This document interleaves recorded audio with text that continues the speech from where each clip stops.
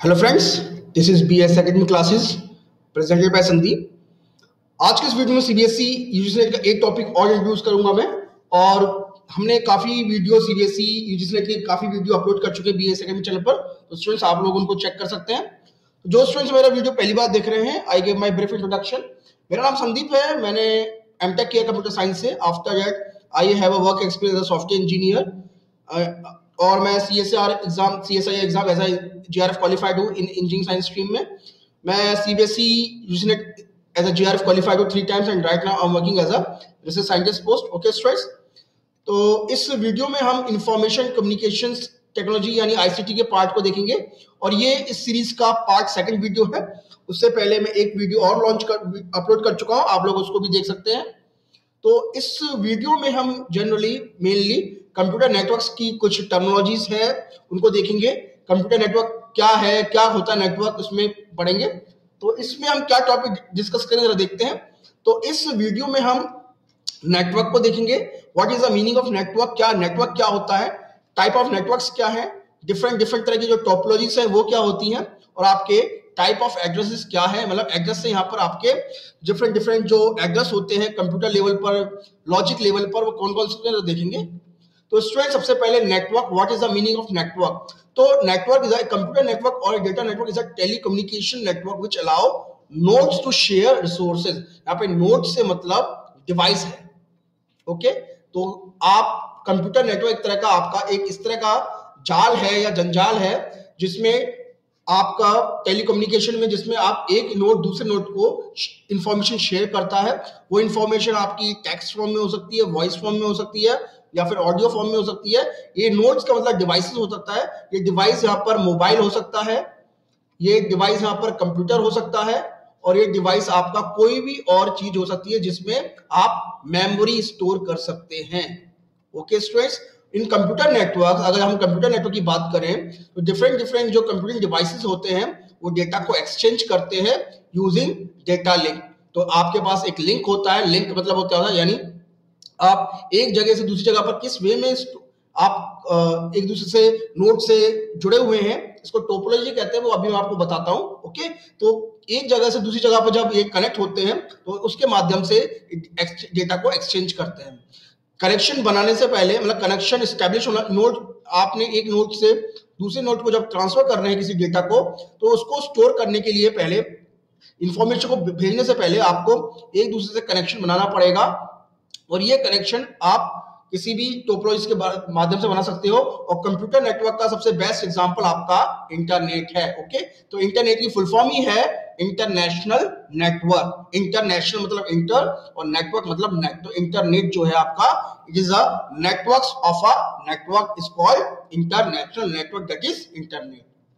Now ये आप देखिए, एक इंटरनेट के डायग्राम है आपका, आप देख सकते हैं। तो आपका एक नोड यहाँ पर है, एक मशीन यहाँ पर है, दूसरी मशीन आपकी यहाँ पर हो गई, देन आपका स्विच हो गया, ये आपका पोर्ट हो सकता है, हब हो सकता है, और दूसरा आपका दूसरी मशीन और नोड से कनेक्ट है।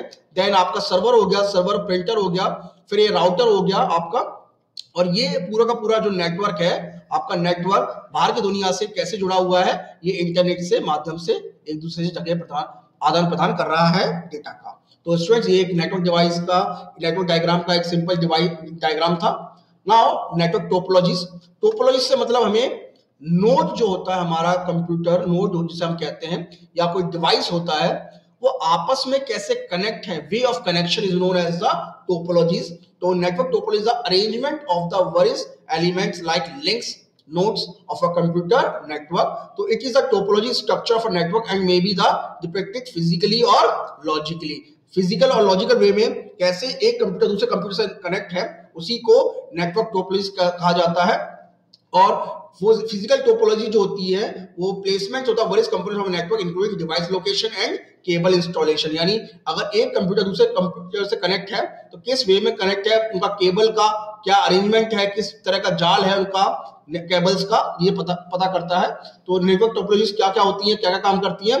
अब नेटवर्क टोपोलॉजीज को 2 तरह से डिवाइड कर सकते हैं आप। एक तो फिजिकल टोपोलॉजी, जिसमें में केबल्स कनेक्ट है दूसरे से, और दूसरा होता है लॉजिकल टोपोलॉजी। लॉजिकल टोपोलॉजी से हमें पता चलता है कि डेटा का फ्लो कैसा हो रहा है विद इन अ नेटवर्क। अब इसके अंदर जो डिस्टेंस बिटवीन, अब इसमें नोड्स होते हैं, फिजिकल कनेक्शन होते हैं, ट्रांसमिशन रेट्स होता है, सिग्नल टाइप्स होता है, और आपके डिफरेंट डिफरेंट नेटवर्क्स में कैसे कैसे टोपोलॉजीज वर्क करती हैं, आइडेंटिकल है, कैसे काम होता है या पता पड़ता है। ओके, तो इसमें टोपोलॉजीज के अंदर नोड्स आ गए, फिजिकल कनेक्शन आ गया। तो अभी क्या होता है जरा देखें। अब टाइप ऑफ नेटवर्क टोपोलॉजीज के अंदर हमारी जनरली हम 7 तरह की टोपोलॉजीज हैं जनरली हम देखते हैं। तो एक तो थी मैश, रिंग, स्टार, बस, full connected, link, line and tree. ये किस वे में होते हैं जरा एग्जांपल देख लें हम। तो आप एग्जांपल देख सकते हैं। रिंग स्ट्रक्चर, पहला वाला जो है ये रिंग स्ट्रक्चर है, यानी एक नोड दूसरे से एक रिंग से कनेक्ट है, यानी एक तरह से सर्कुलर शेप में बना रहे हैं और नोड जो है आपस में बट आप अरेंजमेंट इस तरह से हो रहा है। तो एक नोड जो है आप एटमोस्ट 2 नोड से कनेक्ट है, यानी एक लेफ्ट हैंड में एक राइट हैंड में। ओके, उसी तरह से मैश में क्या होता है, एक नोड दूसरे नोड से काफी वे में कनेक्ट होता है। ओके, और मैश का जो स्पेशल टर्म है वो फुली कनेक्टेड है। This is the fully connected जो है ये आपका, ये भी एक तरह फुली कनेक्टेड, उसको भी आप मैश कहेंगे, इसको भी आप मैश कहेंगे। और ये स्पेशल केस है क्योंकि जिसमें सारे नोड दूसरे नोड से कनेक्ट है। अगर आपके नोड में, आपके नेटवर्क में 7 नोड हैं तो सातों के सातों आपस में कनेक्ट है। ओके स्टूडेंट्स, तो उसको कनेक्ट करने के लिए कितनी केबल चाहिए होंगी, ये काफी बार क्वेश्चन पूछा गया है। तो उसके लिए अगर देखें तो अगर आपके इसके लिए फॉर्मूला मैं बता देता हूं, n × n+1/2, इतनी सारी केबल्स आपको चाहिए होंगी फुली कनेक्टेड केबल्स को, फुली कनेक्टेड टोपोलॉजीज के अंदर सारे नोड्स को कनेक्ट करने के लिए। ओके, दूसरा है रिंग लाइन स्ट्रक्चर। लाइन में एक पर्टिकुलर तरह की एक पंक्ति बन जाती है रो और कॉलम में। तो लाइन होता है, एक नोड एटलीस्ट कॉर्नर वाले एक से कनेक्ट होते हैं, बीच वाले 2 से कनेक्ट होते हैं। ये एक तरह से अगर इसको लास्ट वाले को पहले वाले से जोड़ देंगे हम एक लाइन से, तो ये हमारा रिंग स्ट्रक्चर बन जाएगा। देन ट्री होता है, ट्री में एक पेरेंट नोड होता है, पेरेंट के बाद चाइल्ड नोड्स होते हैं। ओके, तो पेरेंट से कनेक्ट है चाइल्ड, इस तरह का ट्री स्ट्रक्चर फॉलो करते हैं, इसको हम ट्री स्ट्रक्चर कहते हैं। एक होता है बस। बस में क्या होता है, बीच में एक केबल होती है, उस केबल के दोनों तरफ आप इस तरह से कनेक्शन बना देते हैं, जिस तरह से, यानी बस में हम लेफ्ट साइड भी बैठ सकते हैं और राइट साइड भी बैठ सकते हैं, उस तरह से ये बस का स्ट्रक्चर है। तो स्टूडेंट्स, इसमें हमने 7 इस तरह की स्ट्रक्चर देखे। ये जो सर्कुलर वे है ना, ये सर्कुलर, ये आपके कंप्यूटर्स हैं। ओके, नोड्स हैं, कंप्यूटर है या फिर नोड्स हैं। ओके स्टूडेंट्स, चलिए टाइप ऑफ नेटवर्क्स की बात करें तो जनरली हमारे 3 तरह के होते हैं। मैंने नेक्स्ट ऐड कर दिया peer to peer. Peer to peer का मतलब होता है एक कंप्यूटर दूसरे कंप्यूटर से कैसे कनेक्ट है, पीयर टू पीयर कहते हैं। ओके, नाउ इसमें आपका लैन होता है, वैन होता है और मैन होता है। क्या होते हैं जरा इसको देखें। तो पहला है हमारा लैन, इसको फुल फॉर्म है हमारी लोकल एरिया नेटवर्क। और local area network is a computer network that interconnects computer with in a limited area. किसी छोटे प्लेस में लैन के कनेक्शन को एस्टैब्लिश किया जाता है, such as residential area, school area, laboratory, university campus, office building. और नेटवर्क इक्विपमेंट जो होते हैं इसके अंदर वो थोड़े लिमिटेड होते हैं और इनमें आपस में लोकली मैनेज किया जाता है, इसको लोकली मैनेज किया जाता है। तो आपका मैं फिर से बताता हूँ इससे एग्जाम्पल। लैन के residential area, school area, laboratory area, university area, campus, office building और इसी तरह की जितने भी नेटवर्क इक्विपमेंट्स होते हैं उनको लोकली मैनेज किया जाता है। ओके स्टूडेंट, ये आपका एग्जांपल है। एक तरह की बिल्डिंग है, इसमें बिल्डिंग्स के अंदर कैसे कंप्यूटर आपस में एक दूसरे से कनेक्ट है, it is known as the local area network. Okay students, now next is a wide area network. Wide area network सबसे बड़ा होता है इन सब में से।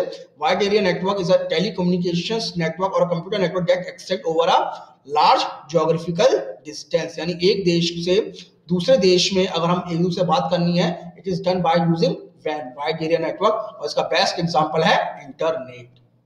Internet is the best example of wide area network. इसके हम यूज करते हैं बिजनेस के लिए, एजुकेशन पर्पस के लिए। गवर्नमेंट एंटिटीज अपने लिए यूज करती है, डेटा का ट्रांसफर करती है और स्टाफ, स्टूडेंट्स, क्लाइंट्स और बायर्स। यानी अगर एग्जांपल दें, जैसे रिटेल वेबसाइट्स बनी हुई हैं, उनको अगर अपना सामान बेचना है विदेशों में, तो by using wide area network they sell their products and customer and client get their articles by using internet. Okay, तो these are the some of the examples wide area network. इसमें सप्लायर और buyer होते हैं जिसकी location geographically different locations में होती है। Wide area network का सबसे बेस्ट एग्जांपल है ये आपका, ये वाला एग्जांपल मैंने दे दिया। ये हो सकता है लैंड को अगर देखा जाए, इसको एक कंट्री मान लो, C1 कंट्री मान लो, एक कंट्री मान लो इसको दूसरा कंट्री मान लो लैंड 2 को, तो एक कंट्री दूसरे कंट्री से कैसे कनेक्ट होगा? By using networks, by using wide area network. Next है मेट्रोपॉलिटन एरिया नेटवर्क, इसको मैन कहते हैं। मैन की जो डेफिनेशन है, ये man is a computer network that interconnect user with computer resources in a geographical area. ये थोड़े बड़े एरिया को एस्टेब्लिश करता है। ये वाइड एरिया नेटवर्क से तो छोटा होता है वाइड एरिया नेटवर्क से तो, ओके, बट ये लेंथ से बड़ा होता है, लेंथ से ये बड़ा होता है, ओके नाउ। और यानी आप सपोज करिए किसी सिटी की बात करें, हम सिटी की बात करें तो सिटी के अंदर हम देखेंगे तो मैन का एग्जांपल एक हो सकता है। टाइप ऑफ एड्रेसेस की बात करें, टाइप ऑफ एड्रेस में जनरली हम 4 तरह के एड्रेस की बात करेंगे। मीडिया एक्सेस कंट्रोल, इसको हम मैक कहते हैं, और कभी कभार इसको हम एक लेमैन तरीके से मशीन एड्रेस भी कहते हैं, मशीन एड्रेस भी इसको कहते हैं। दूसरा है आईपी एड्रेस, ये मैक एड्रेस जो होता है फिजिकल लेवल पे होता है, ओके। और देन आईपी एड्रेस जो होता है आपका लॉजिकल लेवल पे होता है, जिसको हम स्टैब्लिश करते हैं। और ये दो तरह का होता है, आईपी वर्जन 4 और आईपी वर्जन 6। देन हमारा पोर्ट एड्रेस होता है, जिसमें हमें एप्लीकेशंस जो होती हैं किस पोर्ट पे काम कर रही है ये पता चलता है। और सॉकेट एड्रेस जो होता है वो आपके IP address plus port address के कॉम्बिनेशन को हम पोर्ट एड्रेस कहते हैं। क्या होता है जरा देखिए, मीडिया एक्सेस कंट्रोल को पहले देखें। तो मीडिया एक्सेस कंट्रोल जिसकी फुल फॉर्म है, मैक की फुल फॉर्म है मीडिया एक्सेस कंट्रोल एड्रेस, जिसको हम कंप्यूटर को यूनिकली आइडेंटिफाई कर सकते हैं फिजिकली यहाँ पर। और ये आपके जो मैन्युफैक्चरर्स होते हैं वो इसको वो डिजाइन करने के बाद इसके ऊपर मैक एड्रेस करते हैं। ये ऑलवेज सेम रहता है, हमेशा सेम रहता है। इसको फिर भी कुछ लोग सॉफ्टवेयर की हेल्प से चेंज कर देते हैं, ओके, बट फिजिकल एड्रेस जो होता है, मैक एड्रेस होता है, इसको चेंज करना मुश्किल होता है। इसको केवल आप इसको किसी सॉफ्टवेयर से ही चेंज कर सकते हैं। मैक एड्रेस जो जनरली होता है मैन्युफैक्चरर द्वारा एस्टेब्लिश होता है, और इसको हम नेटवर्क इंटरफेस कंट्रोलर के द्वारा एस्टेब्लिश बनाते हैं, ओके, एनआईसी। और जो मशीन एड्रेस होते हैं, मशीन हार्डवेयर होता है, कार्ड रीड ओनली होता है, मेमोरी होता है, और या फिर फिल्म ऑब्जेक्ट्स में इसको स्टोर किया जा सकता है। नेक्स्ट है आईपी एड्रेस। मशीन एड्रेस जो था वो फिजिकल लेवल पे था। आईपी एड्रेस जो है आपका लॉजिकल लेवल पे काम करता है। और इंटरनेट प्रोटोकॉल जिससे हम टीसीपी आईपी प्रोटोकॉल्स होते हैं वो इसको स्टोर करते हैं। तो एक तरह की न्यूमेरिकल वैल्यू होती है, और इसके अंदर कंप्यूटर, प्रिंटर, जो भी डिवाइसेस कंप्यूटर नेटवर्क काम कर रहा है उनका फिजिकल एड्रेस के साथ साथ एक आईपी एड्रेस भी होगा, ठीक है। और आईपी एड्रेस 2 तरह के प्रिंसिपल को सर्व करता है, एक तो होस्ट और नेटवर्क इंटरफेस आइडेंटिफिकेशन, यानी उनकी लोकेशन को डोनेट करता है। अब जो आईपी वर्जन 4 है, ये आपको मैं बता देता हूँ। IP version 4 is the 4th version of the internet protocol. ये एक तरह का प्रोटोकॉल है जो कोई 1983 में एस्टेब्लिश हुआ था। फर्स्ट वर्जन इसका आया था आईपी वर्जन फर्स्ट जो था 1983 में आया था, और जिसको ARPANET के द्वारा प्रस्तुत किया गया था, okay. It is one of the core protocol of the standard base, यानी एक इंटरनेट का ये सबसे कोर प्रोटोकॉल है। और इसका जो एड्रेस का जो बिट साइज होता है वो 32 बिट का होता है, 32 बिट का होता है, यानी 32 बिट का होता तो यानी पूरी दुनिया में अगर 2⁻32 डिवाइसेस को ही केवल हम स्टोर कर सकते हैं, उनको आइडेंटिफाई कर सकते हैं। इसलिए 2090 के आसपास उनको लगा कि हम इससे ऊपर कंप्यूटर डिवाइसेस को बना चुके हैं, इसलिए एक नया एड्रेस रख दिया गया आईपी वर्जन 6। और ये जो एक एग्जांपल मैंने बताया आपको 10.122.34.23, ओके, तो इसमें पहले 8 बिट आपको रिप्रेजेंट करेंगे, नेक्स्ट 8 बिट और नेक्स्ट 8 बिट जिसको 32 बिट का हो जाएगा। हर एक की वैल्यू हमेशा 255 से कम होनी चाहिए। अगर आपके पेपर में काफी बार पूछा गया है कि आप इसमें से बताइए कौन सा वैलिड आईपी एड्रेस है, तो वैलिड आईपी एड्रेस में क्या होता है कि जो वैल्यू होती है 0 से लेकर 255 तक होती है, और उसमें हमेशा एक वैल्यू को दूसरे वैल्यू को जोड़ने के लिए केवल डेसिमल का यूज करना पड़ता है, ओके स्टूडेंट्स। अगर किसी और का यूज कर रहा है तो गलत है। बहुत सी जगह वो @ डैश कुछ ऐसा यूज करते हैं, तो वो आईपी एड्रेस नहीं होते। और आईपी एड्रेस इसमें केवल 2⁻32 एड्रेस को ही हम स्टोर करा सकते हैं। और 1990 में उनको लगा कि आईपी वर्जन 4 कम हो रहा है, मतलब एड्रेस हमारे पास ज्यादा कम हो रहे हैं, तो उन्होंने आईपी वर्जन 6 निकाल दिया और जिसको फुली डिप्लोमेट कर दिया 2006 में। आप कभी खोलेंगे अपनी प्रॉपर्टीज में जाकर तो आपको 2 तरह के एड्रेस दिखाई देंगे, आईपी वर्जन 4 और आईपी वर्जन 6, ओके स्टूडेंट्स। तो चलिए जरा आईपी वर्जन 6 के बारे में देख लें। आईपी वर्जन 6 में ये आपका 128 बिट का होता है, 128 बिट का होता है। और इस तरह हम इसमें 2⁻128 2^128 डिवाइसेस के एड्रेस को स्टोर करा सकते हैं पूरी दुनिया के अंदर, जो कि एक बहुत अपने आप में बहुत बड़ी वैल्यू है। 2^128 बहुत बड़ी वैल्यू है, जिसके अंदर अप्रोक्सीमेटली 3.4 × 10^38 एड्रेसेस को हम इसमें स्टोर करा सकते हैं।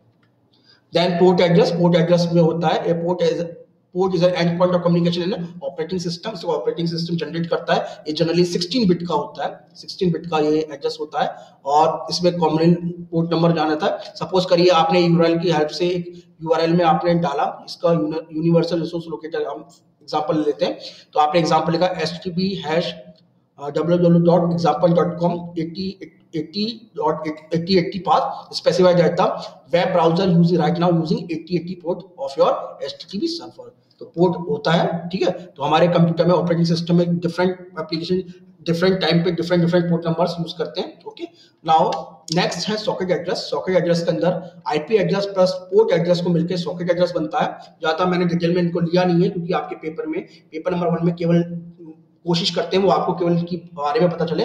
तो इसमें it is used by another computer to send data. जब आप एक जगह से दूसरी जगह पे डेटा भेज रहे हैं तो आपको एक पोर्ट असाइन हो जाता है, और ये जो सॉकेट एड्रेस होता है ये डिफरेंट तरह की जो एप्लीकेशंस होती है उनको यूज करती है। जैसे एप्लीकेशन हो सकती है जैसे आपकी इंटरनेट एक्सप्लोरर, क्रोम हो सकता है, स्काइप हो सकता है, या फिर व्हाट्सएप हो सकता है कंप्यूटर पे।